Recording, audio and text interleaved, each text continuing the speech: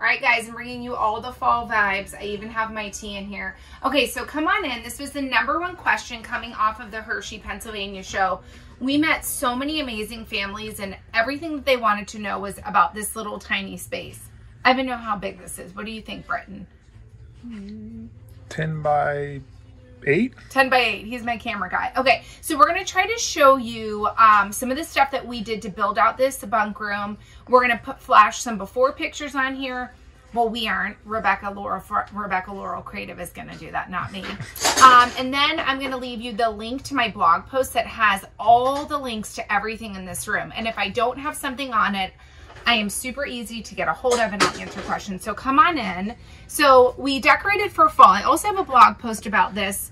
Just being not at what you would consider a traditional home for the holidays, you can do it. It's just as fun. So you can see I've decked out the kids' room. This is all TJ Maxx, Home Goods, and Target. So the top bunk was a bunk originally. There was leather here and no rail. So this rail was installed and the leather piece that was on here was taken off. Okay, so this was already came standard in the Jayco. The stairs were built, so these were built onto here. They do attach completely onto here. They're extremely sturdy. You can feel I'm kind of shaking them.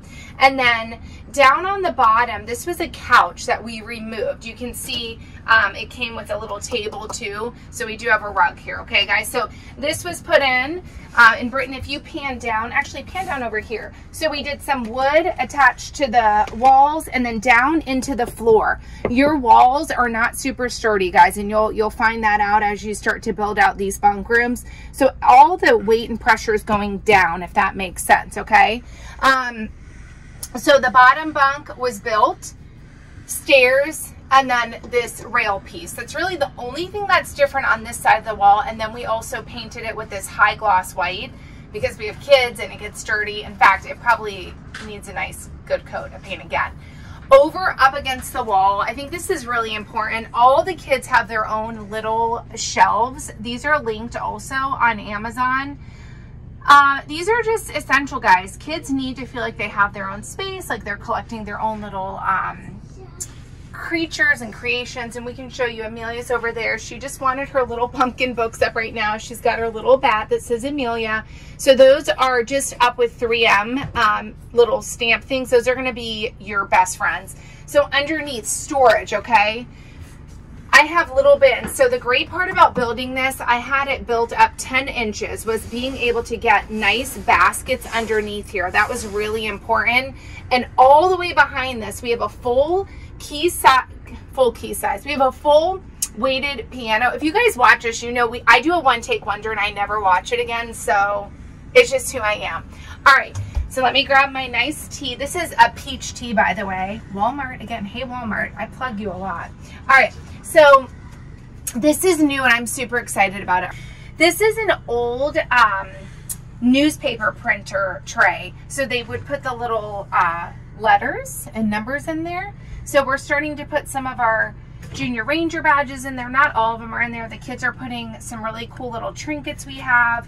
We have their little table here. Now underneath here in the Jayco, this is the 2022. So we have 2 drawers. This is all stuff I don't get to all the time. I know I've blocked it with the table, but I wanted the table. In the new 2023 that we just saw, there's actually a beautiful built-in, almost like little bookshelf here. It's 2 layers. It's really, really pretty and cool. Okay, so this side, this big side over here, this is what probably looks the most different. There was a desk here and a TV. We immediately removed the TV. We don't want a TV in here for the kids. And we removed the desk. So something really important to know, guys, this side, you've got a lot of wires that run through here. So you're not going to be able to remove this. So if you're buying one of these bunkhouses and you think you're going to remove this, you're not, because we thought we were and we didn't. Okay, so how do we build a bunk room here when this side slides in when you travel? So this slides in all the way to about here. So you're going to lose a bed. So originally we thought we'll put it on a hitch, we'll do this, we'll do that. And then my brilliantness found on Pinterest a way to make a bed. So this is a mattress This is just a beautiful piece of wood that my dad made. And underneath, you can pan right under here. We store some of their shoes. These are little tiny crates from Target, okay? So it's the crates. I have 6 of them under here. The beautiful piece of wood, the foam, and voila, it's a bed. So on travel days, what happens is this flips up, the wood flips up, and all these crates push up against the wall. It only takes about this much room, so it's perfect. Okay, so moving along up here, tons of storage. Honestly, guys, this is a lot of their art supplies. So I have this all labeled, not for the kids, but for Dad. That's just the truth. So Play-Doh, paint, markers, pencils. Mom, that means don't touch. So that's up in this spot. Up here are some of the little kids' intimates. I'm not going to show those. But here you can see there's plenty of room. So we have sweaters, one daughter, another daughter, our son, and then some socks and stuff. You can really see there's plenty of room in here, especially for a season of clothing. Down here is a lot of their Montessori Tinker Tray stuff that they love to use. Down here, also some books. This could be used for anything though. One of my favorite parts of this whole entire room is this wall here. We started to collect these. This is just all of our friends and family that we're seeing along the way. And I love it so much. It means so much to me that we get to come back and look at this wall and think about the people that are touching our lives in this journey. So, all right, that is the bunk room. I hope this is not too close. I'm gonna be very sad. I'm not gonna rewatch it though.